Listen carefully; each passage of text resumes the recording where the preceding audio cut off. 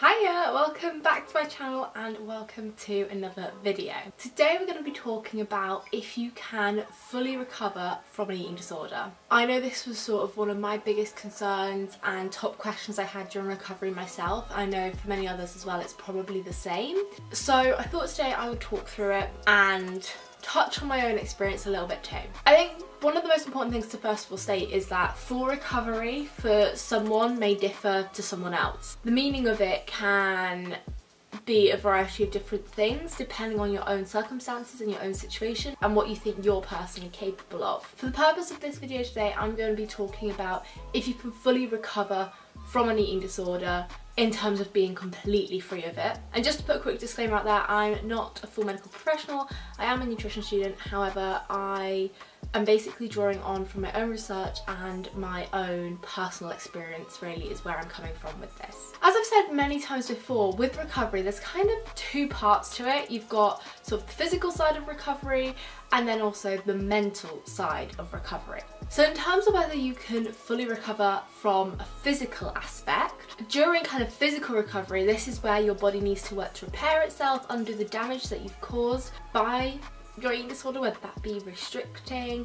yo-yo, sort of binge restrict cycle, whatever it may be, but essentially depriving it of food in some way, whether that be quantity or quality of food. This part of physical recovery is where it needs to work to undo all that and any damage to your body that's happened. So once you essentially start eating right for you, for your own body, you start refueling it. If you have been depriving yourself of quantity of food, you start eating a variety of foods again, getting in the right nutrients, in the right quantities, and you maintain a consistent, more sort of ideal diet for your body and for its requirements. That's when the physical sort of recovery process can really start to happen. That's when your body can really start to heal itself and trust you again and know that there's going to be sufficient food around in order to put energy into recovery and repair. So I would say for me, sort of some of the physical aspects that I noticed from my eating disorder were my hair and nails were a lot more brittle, my energy levels were really low, I had extensive sort of gut health issues and bloating, abdominal pain, as well as very awkward random all over the place toilet habits as well. So I'd say for me, I definitely noticed that one, my hair got a lot thicker, I regained a lot of the hair that I'd lost, my nails became stronger again,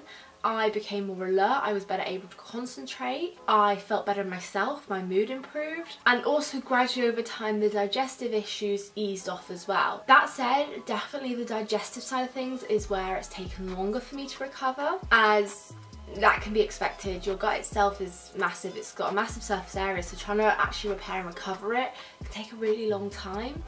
And also it's not going to be your body's ultimate priority, because given that it's still functioning, even though it may have slowed and may not be working as efficiently as it could be, it's got other sort of more important functions to initially focus on. Not to mention I also gained my period back as well. So definitely from a physical perspective, you are fully able to recover from your eating disorder. You're fully able in a way to undo all the damage that you've done, or at least prevent further damage. So for example with bone health, if you have got decreased bone density or you have lost bone mass in some way, then that is something that you can't particularly undo, however you can prevent further damage from happening. So generally, all in all, majority of the damage that you've caused during your eating disorder physically can be undone or at least improved. However, then it comes to mental recovery. So this is your actual mindset towards food, your relationship with it, as well as your mindset and relationship with yourself. And I'd say the mental recovery aspect is the hard aspect.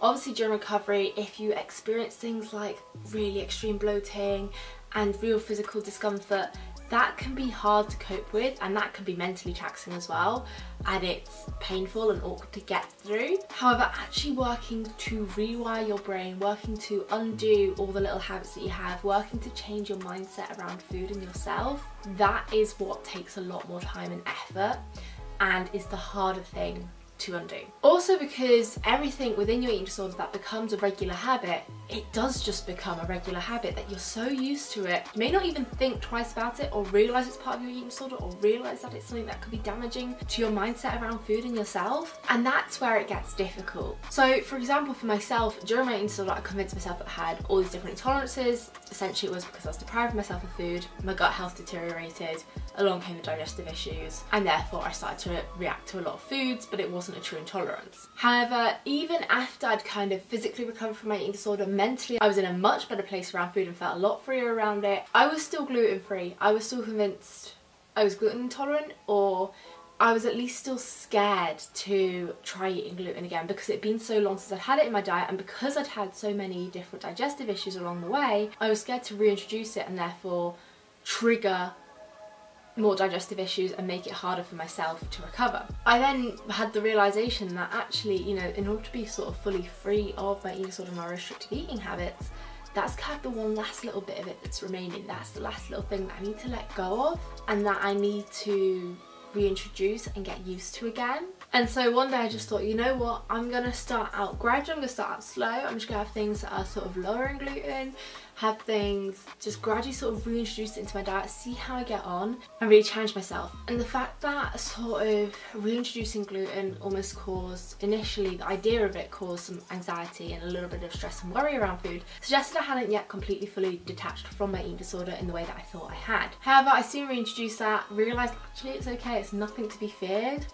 And that's kind of when, for me, that was my last sort of major eating disorder habit that I had to let go of. Speaking of kind of trying to undo your habits and get over them and get past them, it will massively vary from individual to individual. It will depend on sort of the severity of the habits that you have, how damaging they are, how big of a part of your life they are, and also sort of the frequency of those habits. Because if it's just something that you find yourself doing once in a while, every so often, and nothing that major, that'll be something that's easier to work on and bring more attention to and just prevent yourself from doing it or come up with an alternative to fill its place instead. However, the little things that you do on a day-to-day basis, they're going to be the harder ones to tackle, and depending on how many there are, depending on how used to them you are as well, will vary how easily it is for you to get over them. But I'd say sort of for me what really helped was just trying to actually bring conscious attention to the habits that I had, looking at sort of thinking back to my life pre-eating disorder, even though it can be foggy and weird to remember, and thinking, how did I used to eat before then? How did I not used to overanalyze food? How did I just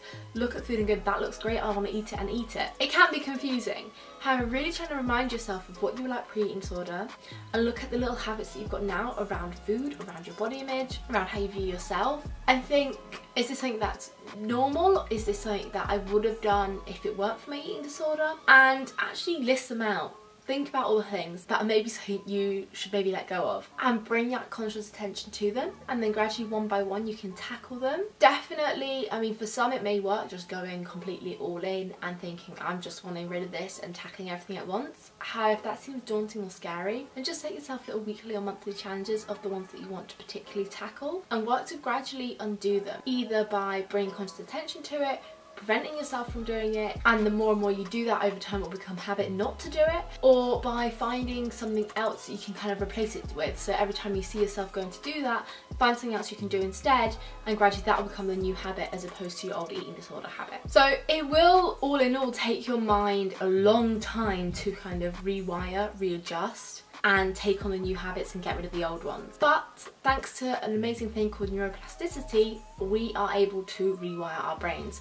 Neuroplasticity is basically a way in which our brains constantly adapt. They form new connections, they form new thought patterns, and you are able to essentially retrain your brain to think in a different way. However, that said, of course, with everything being what you know, what you're used to doing on a daily basis, it won't be easy and it will take a lot of time, but it is possible. So essentially, therefore, that said, full recovery in terms of being completely free of your eating disorder mindset is possible. It is possible to retrain your brain. It is possible to view food in a different way, and it is possible to change up your habits. However, that said, because of your eating disorder, because of kind of the nature of it, you're always likely to be a little bit more aware of food than you would be if you hadn't had an eating disorder. So, for example, you're possibly more likely to have gained a little bit more nutritional knowledge in terms of what nutrients are, what's on your plate, possibly calorie values of food, etc. And those, because they're so drilled into you and that's information that you've acquired, you're likely to find yourself probably overanalyzing food a little bit more than some sort of regular everyday person who hasn't gone through that. And that's just more because you've acquired that knowledge. It's going to be there in your mind somewhere in the background. So you essentially can work to undo the habits, to get rid of your eating disorder habits.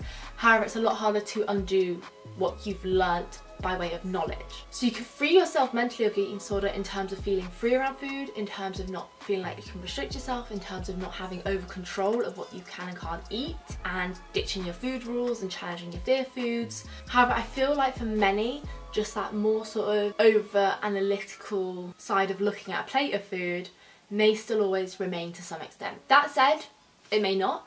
For some, it may be possible to completely rid yourself of that. However, you are likely to just sort of be hypersensitive to nutrients and food and what's on your plate. So for some, full recovery therefore may mean just actually fully feeling free around food, no longer affected by your eating disorder habits, being able to eat what you want when you want, and just living a true sort of food freedom life. Whereas for others, it may mean just feeling a lot happier, more confident in yourself.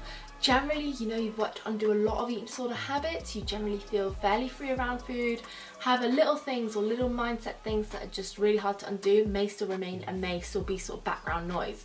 However, that to you may be being fully recovered because you're over sort of the majority of it and you're past sort of the harmful, unnecessary habits that you had. So I guess overall, yes, full recovery is possible, both physically and mentally. However, like I've sort of highlighted in this, it will vary from individual to individual. It depends on your definition of full recovery, it depends on the extent of your habits and just how severe your eating disorder is. It depends how big of a part of your life your eating disorder is and how long it's been a part of your life, trying to therefore undo those habits. The longer it's been going on for, the harder it'll be to undo. However, rewiring your brain is possible, changing up your habits is possible, changing your mindset around food is possible, feeling free around food is possible. So it can definitely happen. You can be free of your eating disorder and your eating disorder mindset. However, that said, some little minor things may always sort of subconsciously remain that you've kind of taken from your eating disorder. But all in your everyday life, it doesn't affect you anymore. So that is everything that I wanted to cover in this video.